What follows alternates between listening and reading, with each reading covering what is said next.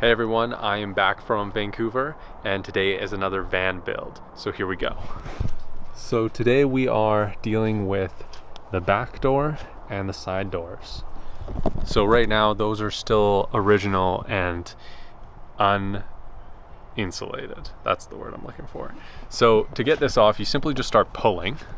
I started here, I started pulling it off. And then these are really the only things holding it in.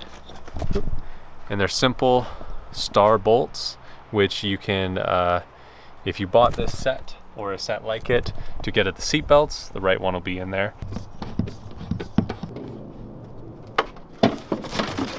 Okay, so here's what we kind of got. There's a lot of space for insulation here we can kind of work with. It looks like some dust is kind of getting through there, which is the connector to there. So a little bit of dust is kicking up. Yeah, it looks like this seal is either intentionally open here or broken.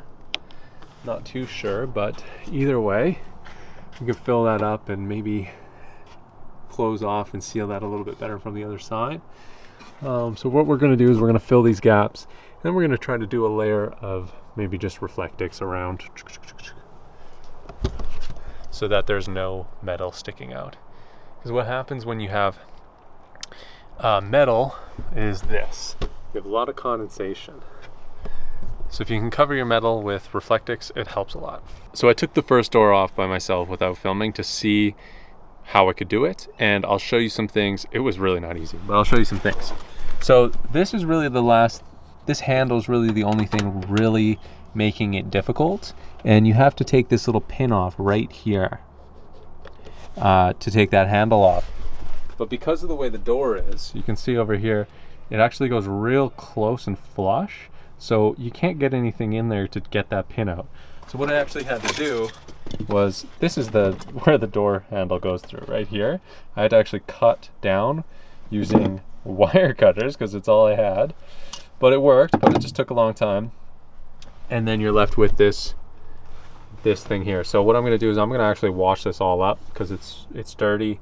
And then this is the locking mechanism, so you have to make sure to keep that up and don't cover it. I'm gonna actually put something on there to make it kind of look nice. Some spray foam that I put in there that really didn't do anything, obviously. But there's nice big pockets here that I can fill up with foam and Reflectix over top. It's gonna be sweet.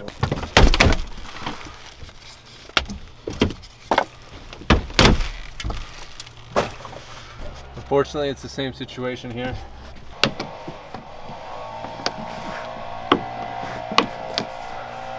So as you can see, it makes more sense to go from here because it's a shorter distance than going all the way down here to get at that, like I did last time. Wasn't really thinking all the way through, but now it's not that bad.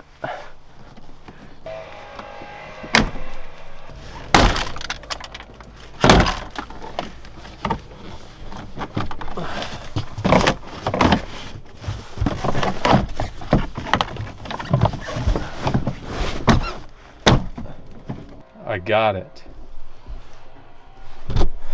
The electric door made it a little bit harder, but just wiggle, open, stop it in the middle, try to just wiggle it off, pop each one of these little things. It's just these little simple locking mechanisms right here.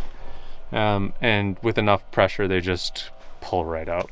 I want to use all of this leftover foam board, but if you were to actually do this properly, it would be best to spray foam it or to actually get fiberglass insulation or something like that you can really stuff in there and then put a seal over top of it. But I'm working with what I have, and this is what I got.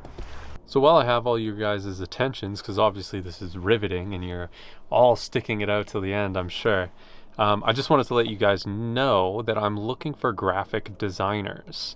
Merch is a really big thing when you're trying to make YouTube your full-time gig permanently and trying to increase your income and all that kind of stuff. And I want to do it a little bit differently. I kind of want to crowdsource my designs because I've never been good at drawing or coming up with ideas of what to draw even. You know, so even if I tell a good graphic designer what to do and they do it exactly how I want it, it's not necessarily going to be the best design. So I want to reach out to you guys if you know any graphic designers, or if you are a graphic designer and want to do just like a rough draft of a sketch or painting or, you know, illustration of some kind, and just do that on spec and send it to me.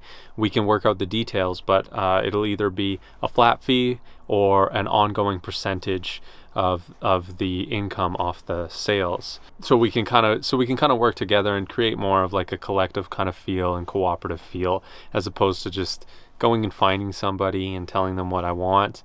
I want a little bit more input from the artist. Exactly. So yeah, I'm gonna start doing merch in a big way.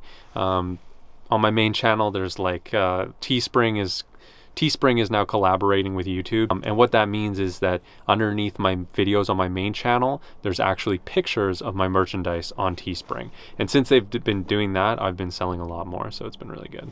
That's it for today's vlog. Thanks so much for joining me, and on the next episode I will be finishing the spray foam, the Reflectix, all the other insulation properties that need to go into finishing this build. Right now, a playlist of all the other videos I've done about this minivan build is popping up, and I just wanted to remind you guys that there's a link in the description that will actually get you a free ebook of how I built this, what it cost me, the exact dimensions, and the exact quantity of things that you will need to do the same. So go ahead and sign up below, and you will be emailed an ebook when it is made.